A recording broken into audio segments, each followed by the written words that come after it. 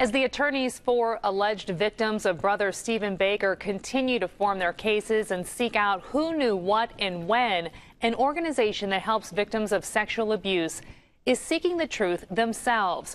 Road to Recovery was in Johnstown today, urging alleged victims and anyone at Bishop McCort who knew anything to come forward. Maria Miller is live outside the school with more on this story. Maria? Well, Jen, the woman we talked with today isn't from Johnstown, but she is a mother who claims her son was sexually abused by brother Stephen Baker back in Ohio nearly 20 years ago. She says he struggled silently for years, eventually taking his own life. Now, she was here today sharing her story, hoping that will help other alleged victims to come forward before it's too late. Luke Bradescu was 29 years old when he took his life. For 11 years, his family struggled to figure out why. What was wrong?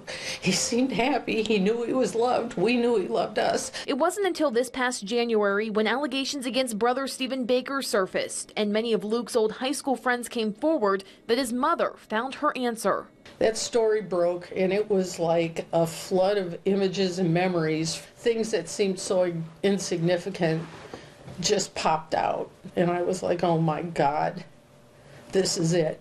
She's been working with Road to Recovery, an organization that helps victims of sexual abuse and an organization that's actively working to seek those who may have covered up alleged misconduct by Baker while he worked as a teacher, coach, and trainer at schools in several states. I would like to sit across the table from the people that made the decision to transfer this guy from one set of victims and turn my son into a victim that's dead now.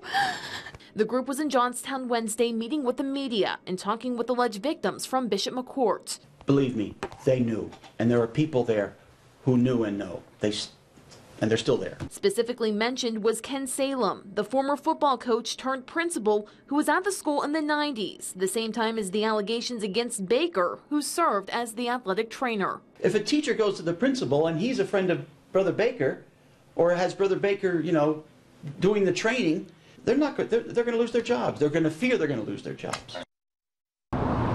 Now, Ken Salem was placed on administrative leave shortly after the allegations surfaced, and he then resigned from his post this past June. The PR firm representing the school did send us a statement this afternoon saying that the current board is committed to student safety, and that's the reason why it's taken a substantial internal investigation, hiring highly regarded counsel, and following up with aggressive legal action to ensure that all facts are brought to light and that all individuals involved are held accountable.